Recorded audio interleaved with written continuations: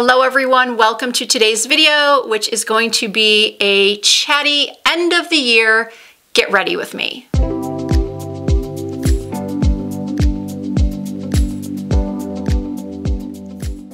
I uploaded a similar video around this same time last year and you all seemed to enjoy it. I basically just gave a recap of my year and just some personal stories and things that I have worked on this year. So hopefully this video will help you get to know me as a person a little bit better and not just someone who sits in front of a camera and talks about makeup. But before I get into this chatty get ready with me, I want to thank my sponsor for this video, which is Factor.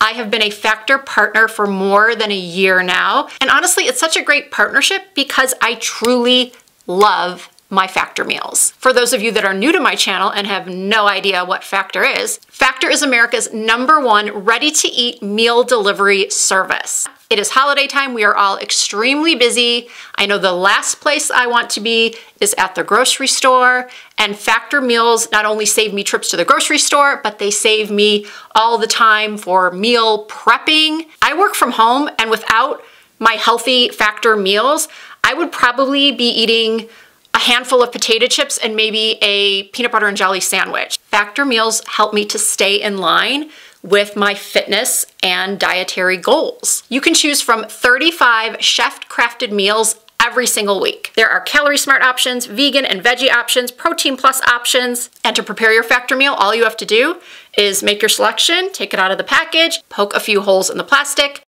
pop it in the microwave for 2 minutes. And there you go. Now you can enjoy a fresh, flavor-packed meal that's ready in just 2 minutes. So if you would like to treat yourself to high-quality, delicious meals over the holidays, head to factor75.com or click the link below and use the code RISA50 to receive 50% off your first Factor box. All right, it is time to put on some makeup and chat. So let's see, 2023. Oh, I'm gonna zoom you in. Oh, I gotta put these a little farther back, I think. All right, well, the year started off really great. I was in Paris for the very first time with my kids. I know I brought everything I needed, but, oh, here's what I'm looking for. I'm gonna use this little concealer to prime my lids today because I am all out of eyeshadow primer. What was I saying? By the way, I'm on pain medication. I've mentioned that in a couple of my comments to people when they've said, oh, you sound different. Or actually in one of my recent videos, somebody said that, like, they actually said, are you okay? You sound like, they said that I was slurring my speech. But then I had my mom listen to the video. I was like, Mom, I got nervous. And I said, Mom, can you watch my video? Even though she always watches my videos. Hi, Mom. I asked her if she thought I was slurring my words, and she's like, no. She goes, you know what? You just kind of sound like how you are after a couple of drinks at a party. A little bit more chatty. So if you've noticed that too, the reason why is because I am on pain meds. And that sort of brings me back to last year, because that's when like everything first happened. Oh, you know what I was gonna do? I was gonna try underpainting today for the first time. Maybe I shouldn't. No, we're going to. I'm gonna use this Dibs contour stick. So in December of last year, forgive me if you've already heard this story. I know some of you have because I've told it before because it kind of was, you know, a big thing in my life. I was putting my dog down, one of my dogs, Marnie, who I'll also talk about. She passed away in September, but we'll get to that. She was very old and I had to always pick her up and put her down because she just had trouble walking. She couldn't really see well. She couldn't hear well. So anyway, one day at like 6 a.m., I took her out, or let her out to go potty. And when I was putting her down back in the house, I couldn't get up. I actually was on all fours. I sort of fell forward and could not get back up. So I called for my husband. By the way, I don't even know if I'm doing this underpainting right. What was I thinking trying this for the first time?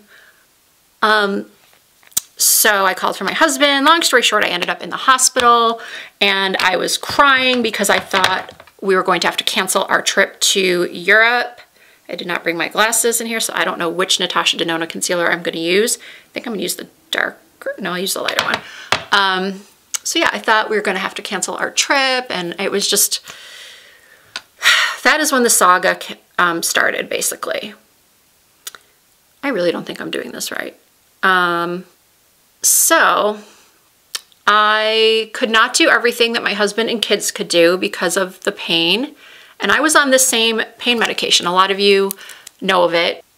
It's called gabapentin, and it does make you a little, like, I don't know, is the term loopy okay? This is really, really light.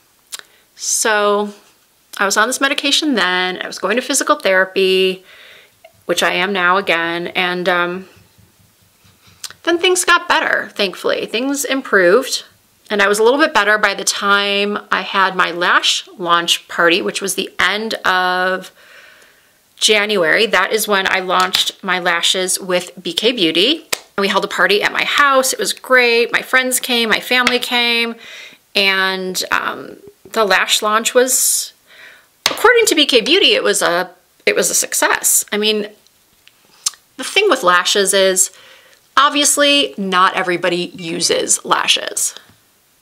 So right there, you're going to have, you know, it's going to cut the people who are going to buy your product down. I mean, some people did buy the lashes just to support me, which I'm so grateful for. But then there were other people who just said, you know, I don't really wear lashes.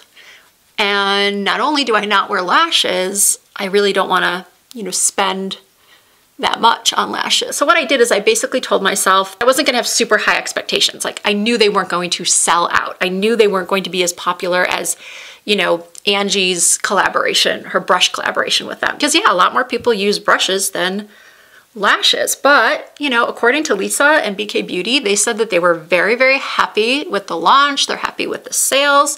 So I'm happy. And, you know, it was interesting. I almost had a little bit of, what do you guys think? Can you even see the contour? I don't know. I had maybe some imposter syndrome. Like, I don't know, it just felt sort of unreal. Like, this is mine. My name is on this package. When they go to the website, they're gonna find me. Like, it was just so surreal. And it almost, in hindsight, it may have looked like I wasn't that excited about it, but I was so excited about it. But I couldn't believe what was happening to me. And then, since I'm really opening up to you, I have to admit I was a little bit, you know, disappointed. I mean, I was very grateful. Let me back up. I was very, very grateful that some wonderful influencers used my lashes. They praised my lashes. I was just, you know, over the moon when I would see influencers using them, when I would see you guys using them. Of course, I was like, oh my God, I can't believe it. Like, I'm gonna start to cry right now because it was just so amazing how many people, okay, Risa, you know, supported me. But then there was this big influencer, that got the lashes, and she did a video where she was talking about, like, you know, everything she had just gotten in PR. And she had gotten some lashes, my lashes, and she had gotten some from Velour. And she basically, like, tossed mine. Like, in the video, she was just like, oh, I got these from BK Beauty. And, like, sort of, like, fell. I don't know if she tossed them or they just fell, but she was like, oh, we're going to use the Velour. So Lisa and I were like, oh, we were just so hoping she would use the, you know, the BK Beauty lashes, but she didn't. And, you know, what are you gonna do? It is what it is. I am very happy with the lashes. I'm ecstatic for the success that BK Beauty has had in 2023. And I see only more great things for them, honestly. Because Lisa and Paul are not only smart business people, they're very kind, they treat people well, and I think that's what business is all about these days. You have to treat your people well, you have to appreciate them. I mean, things are changing in the world. Yeah, things are definitely changing in the world and in the workplace. This generation, they're not putting up with what we did back in the day. And I'm not saying that it's right or wrong. It's just different. And what I mean by that is I think there's something to be said for, you know, having a strong work ethic and, you know, showing your employer that you are, you know, you're valued, not valued. Oh God, the trouble with this medication is it just makes that brain fog so bad. I can't think of words. You know, it shows that you know, you value your job and you want to be good at it. And, you know, but now it seems like people are realizing that a lot of businesses take advantage of their employees. What I think, you know, COVID taught a lot of us is that, you know, your home life is so important, and we shouldn't, I mean, some people might disagree with this, but it's important. Life is very short and we only get one chance, one go at this. So we shouldn't be living to work. Is that the quote? Living to work, working to live. And I don't even know how I just got off on that tangent, but I was talking about BK Beauty and just all of their success and just how I think that that's the reason for their success. They have such amazing people working for them. They're smart. And you know, when my sister and I had our store, back in 2007, we had our makeup store in Minnesota. And my sister was like back of house. I was front of house, meaning she did all of the advertising, marketing, all that stuff, the money basically. And I chose the brands, I hired the people, the employees. And one of the things I kept saying to my sister was, we've got to pay them a good wage. You want good people, you have to pay a good wage. And I still believe that. Like, the best people don't come cheap. I mean, of course, businesses need to make money, but they will. If you have a great makeup artist, if you have a makeup boutique like we did, and you have a great makeup artist working and, you know, doing somebody's makeover, and we were the only game in town. I mean, there was no, this was in Rochester, Minnesota, home of the Mayo Clinic, and there, at the time, there was no Sephora, there was no Ulta. We were the only place for people who would, you know, come to Mayo for treatments, and maybe they were going to be there for, you know, a couple of weeks, and they just needed, you know, some makeup, some shampoo, some skincare. We were the only place to go. So if we had someone come into the store and they wanted just a makeover to, you know, to make them feel better, maybe they're going through some sort of treatment, you know, if you have a great makeup artist who's friendly, and we did, we hired some really great girls. So when somebody came to the store and sat down and got a makeover and, you know, got to chat with somebody who was really nice, and they just had a great experience at the store. That's what we wanted. We wanted them to have a great experience, and they did, and they would buy like everything that the makeup artist put on them. So yeah, I firmly believe that treating your people well, treating all people well, let's face it. Can you guys even see what I'm doing? Am I even in frame? That is some matte full coverage. I'm sure some of you were like, Risa, that was a lot of powder. You put on a lot of powder. But you forget that I'm very, very oily and that I need powder, even at my advanced age, 50. But 50 isn't what it used to be. We all know that, I think, I hope. Oh, where was I? Okay, I think I need to move on. Oh, yeah, so let's move on from like January. Then in February, okay, we're gonna take a turn here. It's gonna get a little depressing. My grandma, okay, Risa, do not cry. Oh my gosh. My grandma, who was in more of an assisted living type of place, not really a nursing home, she fell. She was 97 when this happened, or was she 96? I think she was 97. She had a fall.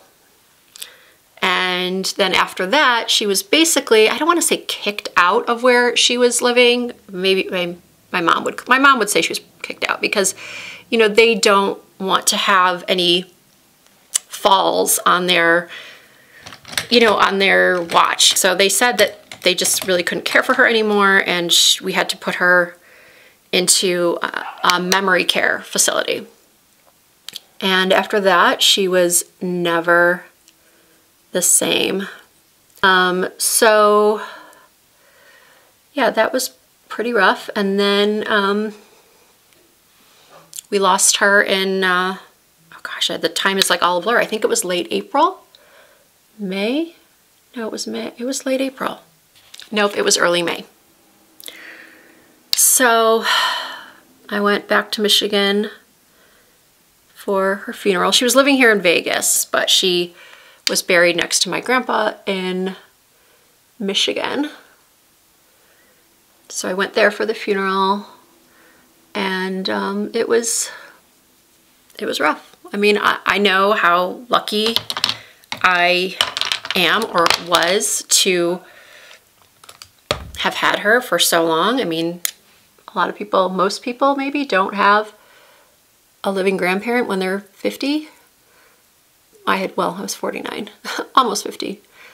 But yeah, that was a huge loss. I still, you know, it's still hard to believe, but she lived a very, very good life. She was surrounded by people that just loved her so much. And okay, I'm gonna take a break for a second. I need a really, really close magnifying mirror for eyeliner. You'd think after doing this for so long, I would have it down, have recording videos down to a science, but I don't. But I love that you guys, some of you say that about me, that you like that I'm not really produced. I don't have tons of fancy editing, that it's just more real, I guess, more like old school YouTube, which is good, which I'm glad, because I am not very tech savvy, never have been. I'm surprised I have managed to get any sort of following on social media. So let's see what happened in May. Oh, some good things that happened in May. Obviously, you know, it was my 50th birthday, and my best friend from Michigan flew in. She's kind of like a high roller at the Cosmopolitan here in Vegas. She comes like 2 or 3 times per year because she really likes to gamble and she really likes sports. So now there are sports here in Vegas. So yeah, so for my birthday, she was staying with me, but we ended up staying one night, my birthday going out night, at the Cosmo, because her host, she had asked him if he could get us a car, like for us to get down to the Strip, because we had dinner reservations and we were gonna go to, I got a table at this place called the Barbershop in the Cosmo. It's like a club, but not a club. The crowd's a little bit older. They have a live band. It's a much smaller venue. It's just definitely more of an adult kind of place to go in Vegas. I shouldn't say adult, because 21-year-olds are adults, but like older adults who don't want to go to a traditional nightclub. The Barbershop is great. So what was I saying? Oh, it was the weekend of, I think, EDC, the Electric Daisy Carnival. Anyway, all of the cars, he said he could not get us a car. He could get us a room. And he actually ended up getting us 2 rooms, like a big wraparound suite and then a connecting just basic room. Well, not basic room. I mean, it's a little step up from the basic. So it ended up being a ton of fun, except I say accidentally, but it was all my doing. My BFF Suzanne and I went to brunch my birthday morning, and we went to this place called Mimosas Gourmet. This is what the mimosas look like. There were only 2 of us, and I don't know what I was thinking. I guess I was thinking, oh, it's my birthday, we're just gonna down this thing, which we didn't. But I drank way too much. I honestly didn't think I was gonna make it to like head down to the Cosmo, which we were supposed to head down at like 3 in the afternoon. But I needed a nap. and then I took like a super cold shower to wake up, because if I hadn't, I would never have made it. So that day has a lot of regret. Well, let's say that morning, because the night was fine, but the morning, a lot of regret. So we get down to the Cosmo, and we had a dinner reservation at like 7 or 8. Anyway, I had, how many friends? I want to say there was like 8 or 9 of us. My husband was there too. He was the male tag along. Oh, because we had invited this other couple that we're friends with, and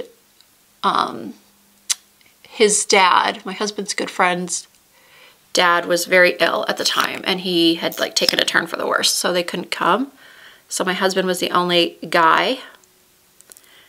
And yeah, so then after the dinner, we went to the room for a little bit, and then I don't even remember what happened in the room, but we went down to the barbershop, sat at our table, and basically just drank and closed the place down. It was so much fun. And then you want to hear something really funny? Well, not like funny haha, but funny interesting, I guess.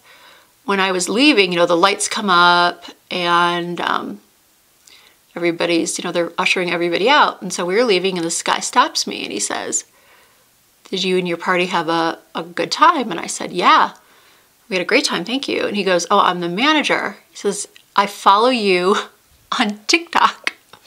And I was like, "Really?" He said, "Yeah, you know, anytime you want to come back, just let me know." And I was like, "Great." And then, yeah, I found him on TikTok, and sure enough, and you're probably thinking, why in the heck is he following you on TikTok? Well, I had done over on TikTok a couple like Vegas related posts, I guess you could say, videos. I did like, you know, overrated and underrated restaurants in Vegas. I did, oh God, this cowlick, like what is this? I'm gonna fix that before I do the final look. What was I saying? Oh, telling you, it's the medication. It is the medication. Yeah, so I had done a couple of Vegas related posts. So that's why it makes sense that he would follow me, because he probably wants me to, or would like it if I, you know, mentioned the barbershop, since he's the manager. And I just did. I love it there. So that was great. My 50th birthday was definitely fun. I learned my lesson when it comes to mimosas. Less is more. Oh, this blush is brighter than I thought. I just got this. It's from Patrick Ta. It's called She's That Girl. I thought I owned all the Patrick Ta blushes, but I don't. There was one I was missing. And you know why I didn't get this originally, or since they've been out, is because if you go to Sephora and you look at the testers of this color, it looks horrible. This shade right here is white on the tester. Every Sephora I've been to, I was like, why is it white? And now I know, because this happened to me with the Valentino blushes, that they just get, you know, they just fade because they're under those lights in Sephora. But clearly that is not white. By the way, these are brushes from Singe Beauty. Angelica Nick. Oh, I know her. I see her every couple of months. She comes to Vegas, and I should really ask her just like how to truly pronounce her name. I just call her Angie. But Angelica Nyquist, this is her. She is the creator of Singe Beauty brushes. So I will link her and her channel in the description box of this video. I talked about this Jason Wu palette in my best drugstore of the year video, drugstore products. Look at that. It is insane, this highlighter, and nobody talks about it. Nobody. Oh, it's so pretty. But you have to like a bold highlight. All right, so we've only gotten to May, the birthday, and we're almost done. yeah, I mean, I guess let's be a downer again and talk about September. Marnie, my little Shih Tzu, that we've had, we adopted her when she was 4, and she was gonna be 17 a couple days after, like a week after she passed. So as I mentioned earlier, she had trouble walking, she was pretty much deaf, she was pretty much blind, and then just one day she stopped eating. She just didn't want to eat, and we took her to the vet, obviously. They said that she was, you know, having like kidney failure. But what they wanted to do was to pump her with fluids for a day or two to see if they could get her kidneys working again. And they called us in, that was like a Friday. We went to go get her, and the previous day when they had done the transfusion, like the fluids, they, you know, charged us. They, you know, we paid, and then we were expecting to pay again, but they said they didn't like have us at the checkout station. They said, just, you know, come to the back. So I knew something was wrong then. And so that is when they told us that there was really not much more we could do, that she was, because she was so old, that it wasn't, I guess, I don't want to say worth, but the vet didn't think that we should put her through the only option that really was available to us, because he said, you know, let's just keep her comfortable. Let's just, you know, show her love. And okay, I need another break. That Monday morning, we could just, my son, who basically grew up with her because he was 10 when we got her, and we had her for 11, 12 years. Yeah, so he had stayed up the night with her.